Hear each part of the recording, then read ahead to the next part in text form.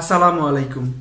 সকল ইতালি প্রবাসী বাংলাদেশি ভাই ও বোনদেরকে জানাই আমার আন্তরিক সালাম ও অভিনন্দন।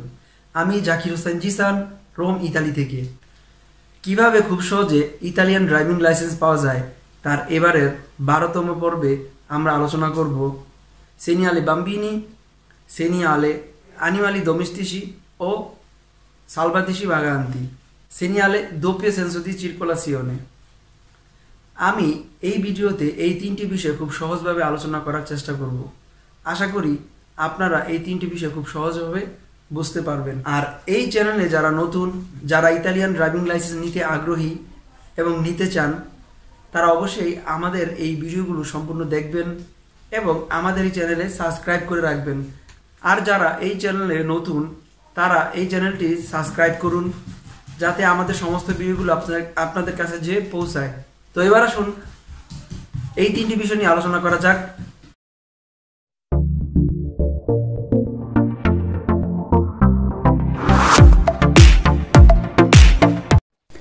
এবার আমরা জানব পাতেন্তে ইন বাংলায় সেনিয়ালে পেরিকুলো অধ্যায় হতে বাম্বিনি, আনিমালি domestici ও selvatici vaganti, doppio senso di circolazione। বাম্বিনি অর্থাৎ স্ক্রিনে আপনারা যে চিত্রটি দেখতেছেন, এই চিহ্নটি একটি বিপজ্জনক চিহ্ন ড্রাইভারের জন্য।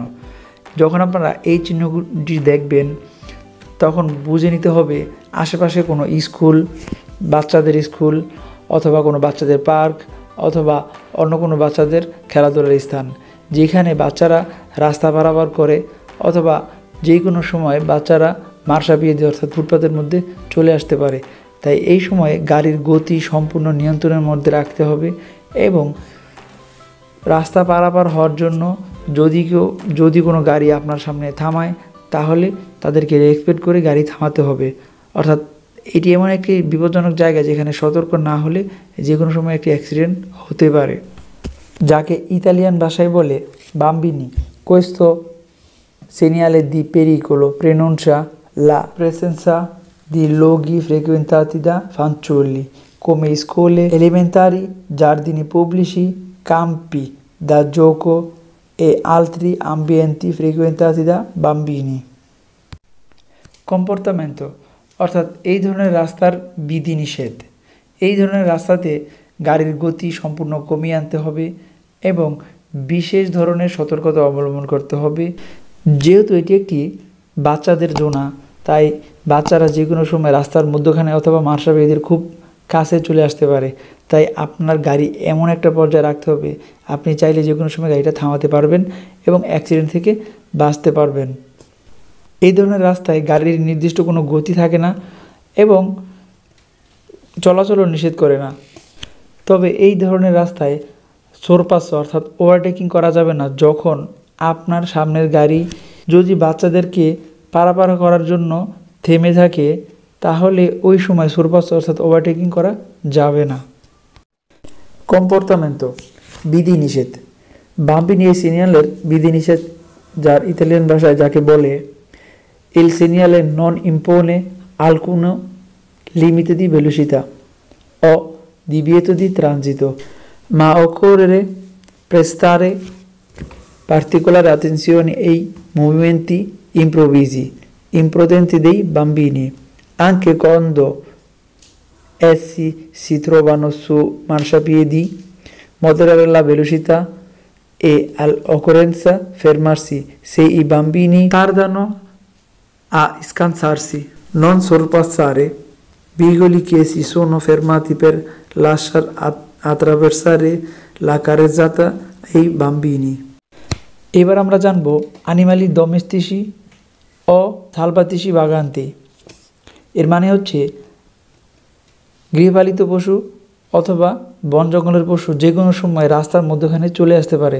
তো আমাদেরকে এই চিহ্নগুলো দেখে বুঝতে হবে কোন জায়গাতে গৃহপালিত পশু এবং কোন জায়গাতে বন জঙ্গলের পশু রাস্তার মধ্যখানে চলে আসতে পারে।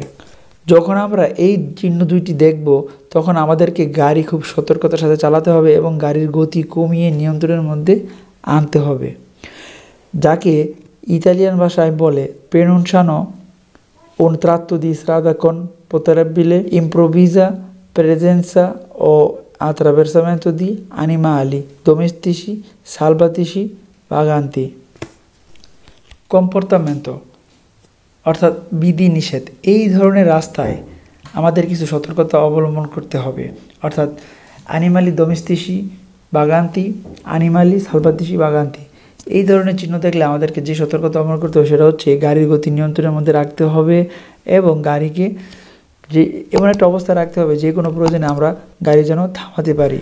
আর এই ধরনের পরিস্থিতিতে কখনোই রাস্তার মধ্যখানে পশুকে ভয় দেখানো যাবে না, অর্থাৎ এগুলোকে ভয় দেখানোর জন্য পরামর্শ দেয় না। অর্থাৎ যাকে ইতালিয়ান ভাষায় বলে ফারে আতেনসিওনে per la probabile presenza di animali sulla carreggiata, rallentare e all'occorrenza fermarsi se gli animali non si spostano, danno segni di spavento o attraversamento improvvisamente la strada, così evitano urti o investimenti.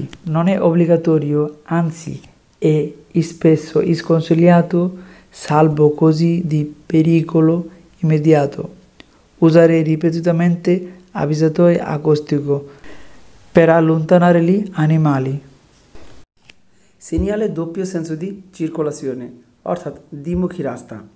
যখন আমরা এই চিহ্নটি দেখব তখন আমাদেরকে বুঝতে হবে যে 150 মিটার পরেই একটি দ্বিমুখী রাস্তা। অর্থাৎ এখন আপনি যে রাস্তাতে গাড়ি চালাচ্ছেন এই রাস্তাটি একমুখী, কিছুক্ষণ পরে এই রাস্তাটি দ্বিমুখী হয়ে যাবে। এই চিহ্নটি সেই বিষয়টাই নির্দেশ করে।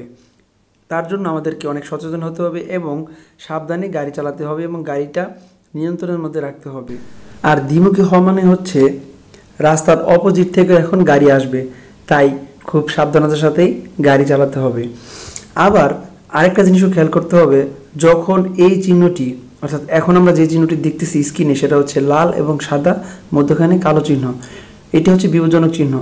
আবার যদি এই চিহ্নটি জাল হয় বা হলুদ রঙের হয় তখন যেমনটি এরকম আপনারা যেমনটি দেখতেছেন এখন, তখন আপনাদেরকে বুঝতে হবে এই চিহ্নটি অস্থায়ী কাজের জন্য ব্যবহার করা হয়েছে। অর্থাৎ রাস্তার মধ্যে রাস্তার খোরাখুরি কাজের জন্য অস্থায়ী কারণে একমুখী রাস্তা দ্বিমুখী হয়ে যায় বা দ্বিমুখী করতে হয়, এই কারণটাই সেখানে নির্দেশ করে। তো পরীক্ষার মধ্যে এই ধরনের যে কোনো একটি কুইজ আপনাদের আসতে পারে, তো এই বিষয়টাকে আমরা ইতালিয়ান ভাষায় আলোচনা করব। Doppio senso di circolazione এর পুরো বিষয়টাকে ইতালিয়ান ভাষায় বলে è un segnale di pericolo che pronuncia poco oltre una carrezzata a senso unico che diventa a doppio senso di circolazione. Il segnale avvisa perciò che a breve si portano in contare veicoli che marciano in senso opposto, perché termina il senso unico di circolazione. Se a fondo giallo il segnale è posto in presenza di lavori in corso, অর্থাৎ রাস্তার খোরাখুরির কাজের জন্য এই চিহ্নটি ব্যবহার করা হয়, হলুদ রঙের এই চিহ্নটি। কম্পোর্টামেন্টো অর্থাৎ বিধিনিষেধ। এই ধরনের রাস্তায় অর্থাৎ দোপিও সেন্সো রাস্তায় কিভাবে গাড়ি চালাতে হবে সেই বিধিনিষেধটা আমরা এখন জানব।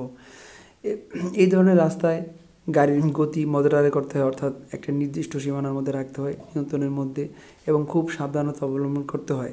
এবং এই ধরনের রাস্তায় সোরপাস অর্থাৎ ওভারটেকিং করা যাবে, কিন্তু সাবধানতা অবলম্বন করতে হবে, যাকে ইতালিয়ান ভাষায় বলে moderare la velocità, usare maggiore potenza e effettuare il sorpasso se consentito, যদি অনুমতি থাকে, con particolare attenzione।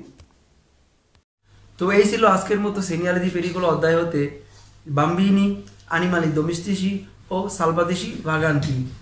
আশা করি আপনারা বিষয়গুলো বুঝতে পারতেছেন।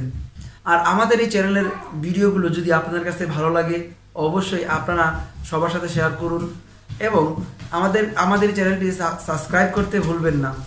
আশা করি আপনারা সবাই ভালো থাকবেন ইনশাল্লাহ। আগামী পর্বে আরও কিছু সেনিয়ালি দি পেরিকোলো নিয়ে আমরা আলোচনা করব ইনশাল্লাহ। আশা করি আপনারা এই কয়টা বিষয় খুব ভালোভাবে বুঝতে পেরেছেন। এগুলো হচ্ছে সেনিয়ালি দি পেরিকোলো, অর্থাৎ তেওরিয়া পরীক্ষায় পাশ করার জন্য আপনাদেরকে এই সিগন্যালগুলো চিনতে হবে এবং এগুলো সম্পর্কে ভালোভাবে জানতে হবে। এখান থেকে যে কোনো একটি কুইজ আসতে পারে, আপনাদেরকে এইগুলো সঠিক উত্তর দিতে হবে। এখান থেকে সত্য কোনো কুইজ আসতে পারে অথবা মিথ্যা কোনো কুইজ আসতে পারে, তাই এগুলো বোঝা খুবই জরুরি। তো আজকের মতো এই পর্যন্তই। আশা করি আপনারা ভালো থাকবেন, ইনশাআল্লাহ। আল্লাহ হাফেজ।